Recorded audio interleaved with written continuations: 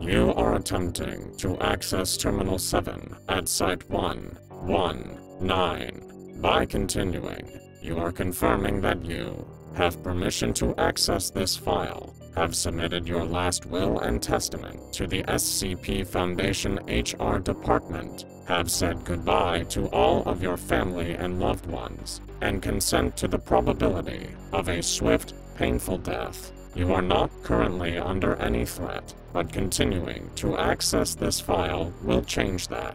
Please look into the screen to begin scan. Scan complete. Identity confirmed. Welcome back, Agent William Miller. You are now accessing file SCP-2744, Tattletale. Warning, the threat is approaching rapidly. You have a limited amount of time to review the contents of this file. Remember that this terminal has been permanently contained. Mobile Task Force members are aware of your location and on standby, but they will likely not be able to save you. It is only a matter of time now. SCP-2744 is a bipedal humanoid creature with a height of 2 meters. Its face is covered with a torn white burlap cloth, with a large aluminum zipper across its mouth. Though its true name is unknown, it is to be referred to by codename Tattletale. The creature is extremely dangerous and hostile. It has been determined to target anyone who attempts to investigate it or learn the nature of its identity. It cannot be restrained or prevented from reaching its target. Once it has its sights set on you, you cannot hide, you cannot run. There is no escape. The entity is currently uncontained, but steps have been taken to limit its potential for damage. Only this terminal has complete read and edit access to the file. Once someone has linked with the terminal, all members of MTF Epsilon 99 are stationed at the entrance to the containment cell. The entity may not be discussed outside of the containment cell. If you speak about the Tattletale entity outside of this room, you will be immediately terminated. Once you have accessed this file, you are considered lost. Tattletale was first encountered in the Urtic Nexus. The Nexus is an underground free port, where a number of anomalous entities live without fear of exposure. It's also a network of underground tunnels used for smuggling and other unsavory business. Following a series of unsolved murders and disappearances, the Global Occult Coalition reached out to the Foundation for help. A research team was deployed to investigate, consisting of Agent Jamie Green, Adam Smith, Sammy Radcliffe, Dr. Stephen House, and Agent William Miller. Agent Miller was outfitted with a body cam, which captured the following events. Miller met with the rest of the team in an underground house in the Urtic Nexus. Inside, he found a blood-stained room thrown into chaos, items turned over and scattered across the room. There was an unidentified body found inside of the house. The deceased suffered from deep wounds across their chest that tore off skin and muscle, revealing the organs and broken bones beneath. Their face was riddled with large bite marks, and their nose was missing entirely. Though there were bits of flesh and blood all throughout the room, the nose was not found. While searching the room, Miller found a blood-spattered note with the words, "Help, workers," written along with a phone number. As the group continued to investigate, they suddenly heard something moving and scratching in the walls. Tension began to rise. Was the killer still in their midst? Did they need to act now before it had a chance to give them the same gruesome fate? Radcliffe shot at the wall and a rat crawled out. They were safe, for now. The body couldn't be identified and was classified as Entity Victim 12. The note recovered from the crime scene led the Foundation to an attempted human and non-human entity trafficking scheme. 8 missing persons and creatures were recovered from a warehouse and interviewed. This new chapter of the investigation left the team with more questions than answers, and after an anonymous tip, the task force reached out to an unnamed lizard man, believed to be a member of the mysterious Fae, who was reported to have helpful information. The lizard informed Agents Miller and Radcliffe that he had seen something troubling. He couldn't remember the specific details, but a monster had come to SCP-4000, an enchanted forest and the home of the Fae, and had spoken to someone the lizard man had once known.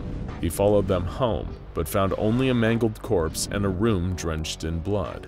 One detail stood out in particular. The lizard man said that his dead friend had been robbed of a name. left a nameless husk. Whatever had killed them, it had erased their very identity. Even the interviewee, who had once considered the victim a friend, could no longer remember who they were. This would be nightmarish for anyone, but especially a member of the Fae, as names hold a great deal of importance for them.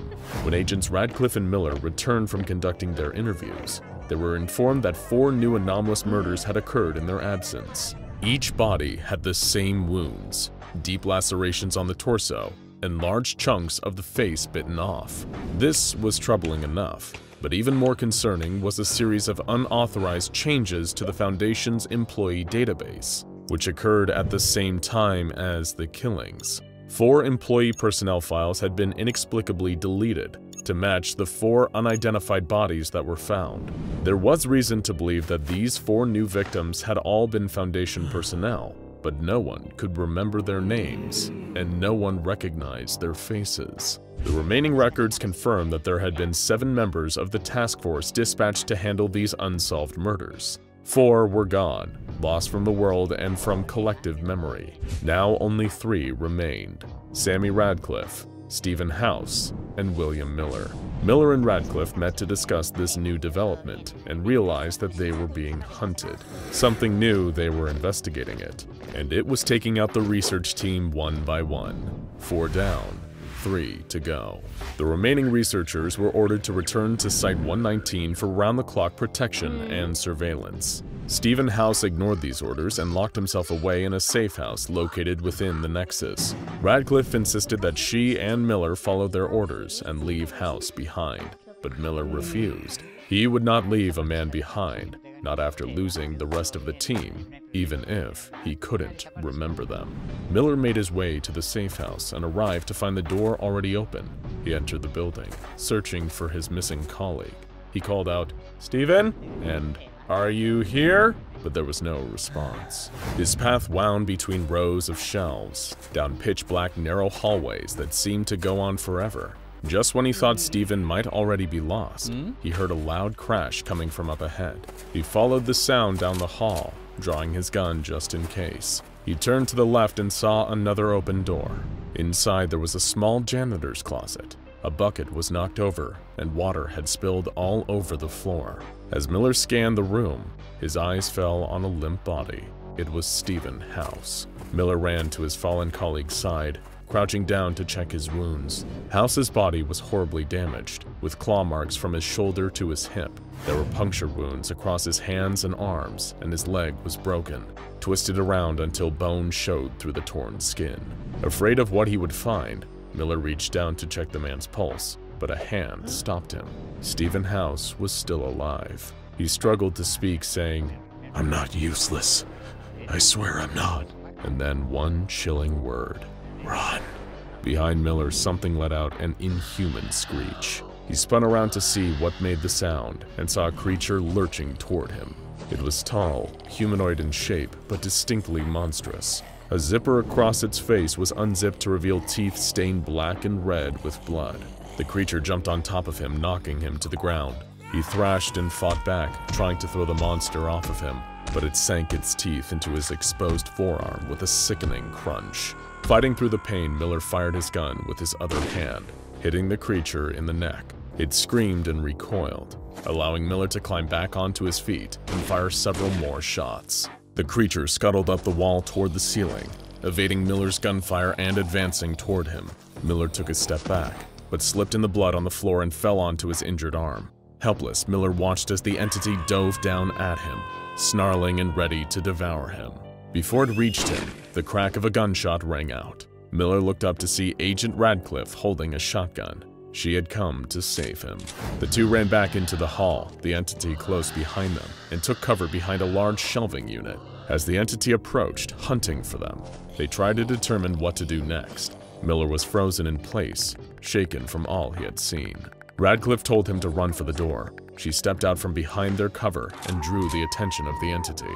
She fired several more shots at it, then turned to see if Miller had made it to safety. As Miller begged Radcliffe to run, her shotgun jammed. She had no time to escape, no way to defend herself. Her words before the monster descended on her were, "You're not supposed to let me die like this." With nothing else he could do, Miller ran. He ran as fast as he could, cradling his damaged arm, listening to Radcliffe's screams turn to wet gurgles, and then silence. He made it out of the building, where a team of Foundation personnel were waiting to usher him to safety. He was taken back to Site-119 and placed under 24-hour surveillance. The entity he encountered was entered into the system. File complete. We hope it was worth it, Agent Miller. There isn't much time left. It's coming. You know that. Any minute now, it will creep up behind you, then sink its teeth into your skin, devouring your body and your name in one fatal blow. What is it?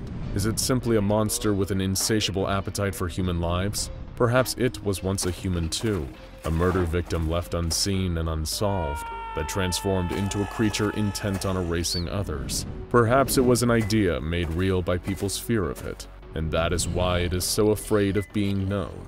If the puzzle is solved, if it is truly understood, perhaps the creature will simply cease to exist.